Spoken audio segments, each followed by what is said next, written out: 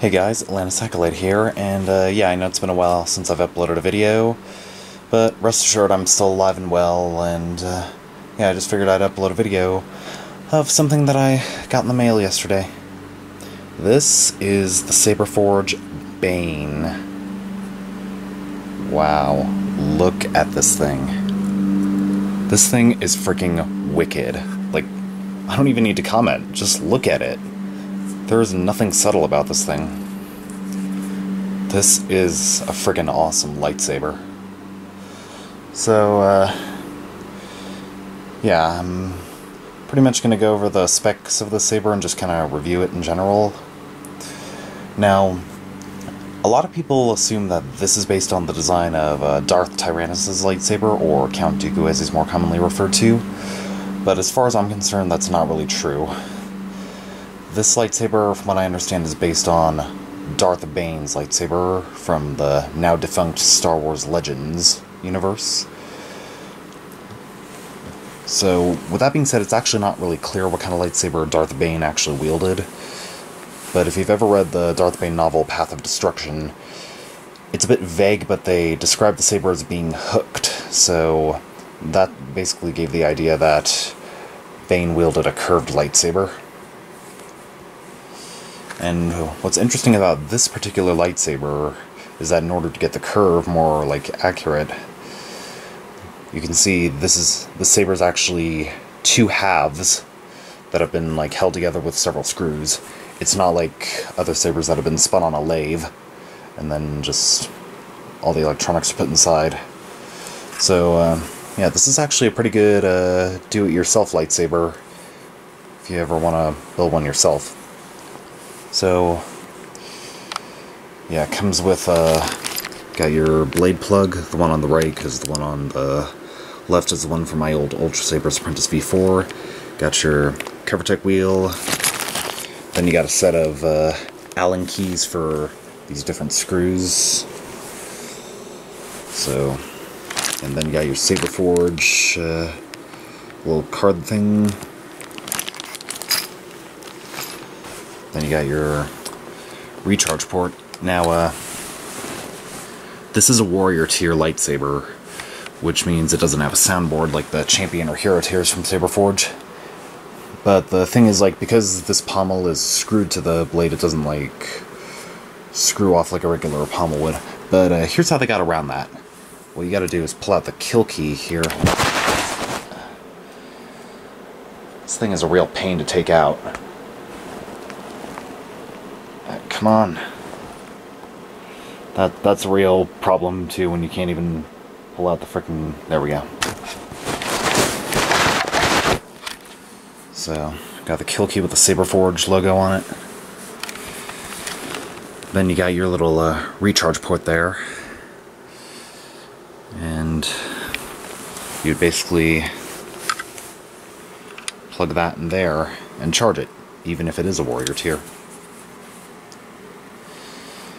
So yeah, what's interesting is that even on a warrior tier, the kill key will actually kill power to it as well, if you just stick it inside of there. But, even if you don't just stick it inside there, it'll still just work as long as this isn't on. It won't waste any power, so really this acts as nothing more than just a dust cover for the recharge port. So I think I'll go over the saber from top to bottom. Yeah, this pommel you got here has got some nice ridges on it for pretty good detail. Also got a nice pinky little guard there.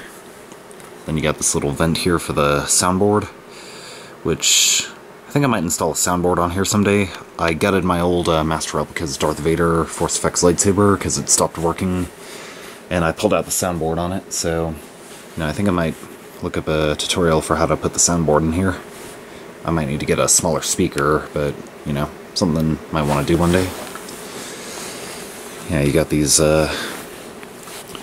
two set screws here, which you can install the CoverTech wheel on either one of these. Depends whether you're right-handed or left-handed, I guess, or just personal preference, I don't know. Got these nice little dimples here.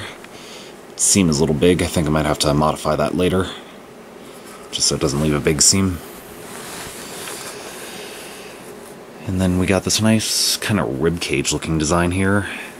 So yeah, that looks pretty cool. And they got these little finger grooves, so that way you can get like a good nice hold on it.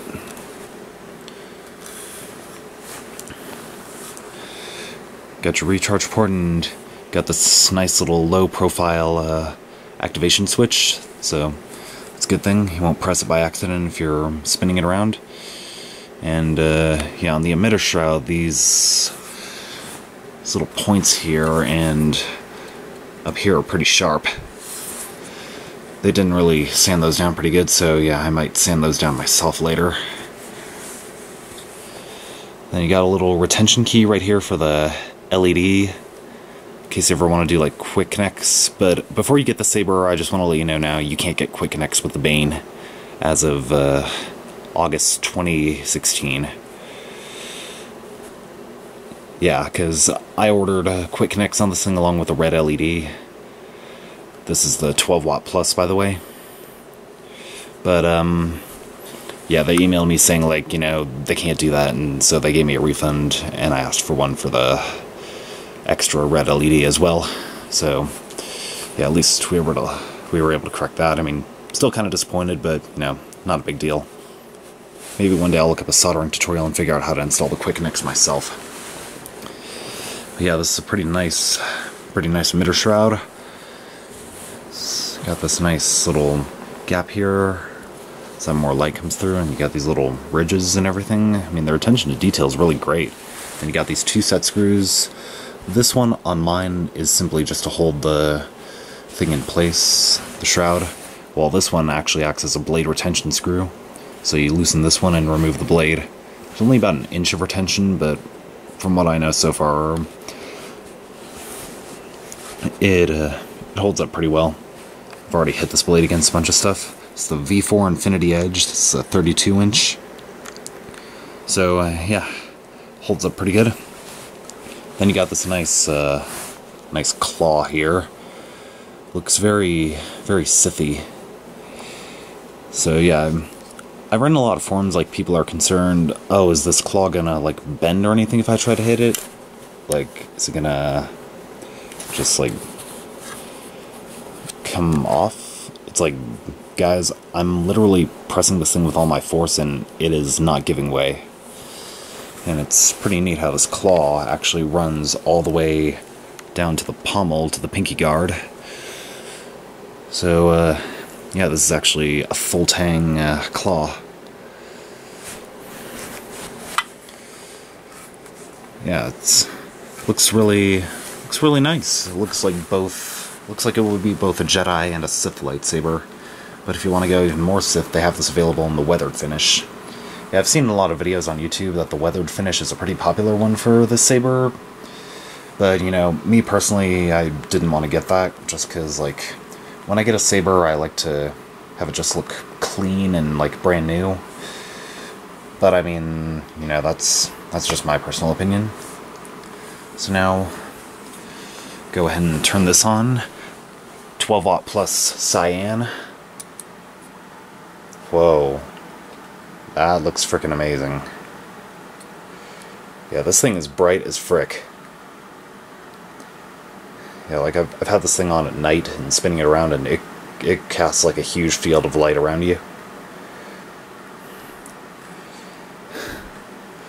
Yeah, this thing is frickin' beautiful.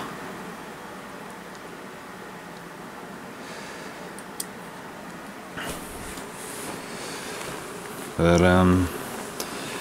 yeah, it's a pretty nice lightsaber. It's the first curved one that I've ever owned. I was a little bit torn between getting this one and the Vanquish, which is another curved saber on Saberforge. Yeah, like, the Vanquish is kind of a lightsaber that's split on a lathe and then just bent using, like, a pipe bender, I believe.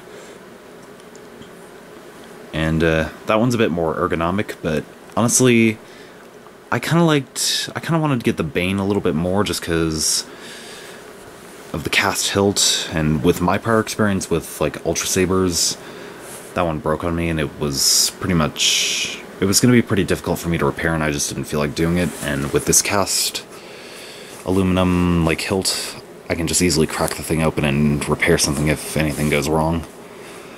So yeah, that's nice. Also, I wasn't exactly sure how like a curved hilt would handle, like when spinning or holding with both hands. But honestly, I was surprised at just how comfortable it was, because when your hand is at that angle, it just feels more natural, because like if you were holding it straight, you bend like with a lot of force, it's kind of uncomfortable. But if you swing and then you bend like that while your hand is down here, then yeah, it's not so bad. And it gives you more control over the orientation of your blade, because like even a fraction of an inch in a sword duel can really make a difference. So yeah, this is a pretty freaking awesome saber. This definitely doesn't look like a saber I'd want to mess with. It's pretty dangerous.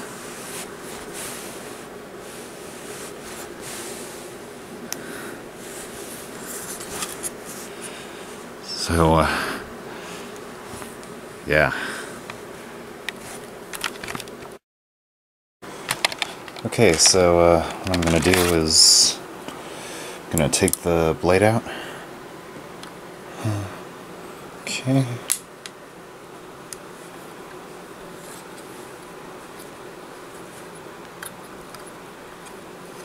Just gotta keep unscrewing.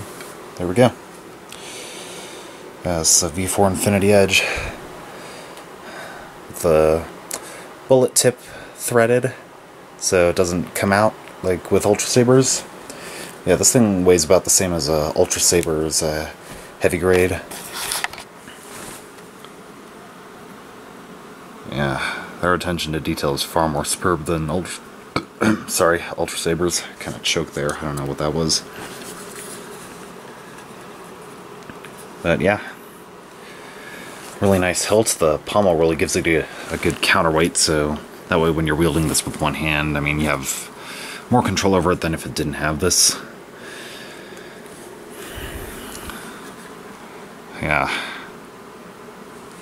Go ahead and put the blade plug that it came with in here.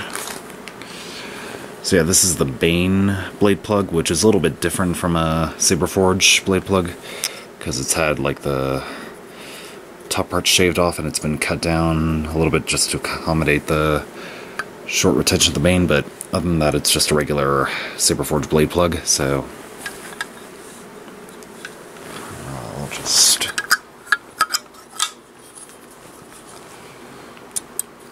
yeah. Still kind of lets light through, but yeah. I think I might cut it down a little bit more just because I want it to be all the way inside the hilt. Yeah, but the cyan color really looks nice. It's a little bit greener, I'd say, than a regular, like a regular saber blue. Because I once had like a Luke Skywalker Force Effects lightsaber, and yeah, it's a little bit greener than that. Like, I would describe this as like maybe like an ocean blue or something. But yeah, overall, the Bane is a really great lightsaber. It's the first curved one that I've ever owned. And yeah, I think I might one day mod this thing to hopefully have it accommodate my likings with the quick nicks and whatnot, and less wide of a seam. So yeah, this thing took 3 months to arrive, but I mean, as of right now, Saberforge has a pretty long lead time due to the large number of orders they have to process. And I mean, with all this detail you gotta put into your sabers, I mean, I guess I could understand where they're coming from when they say that.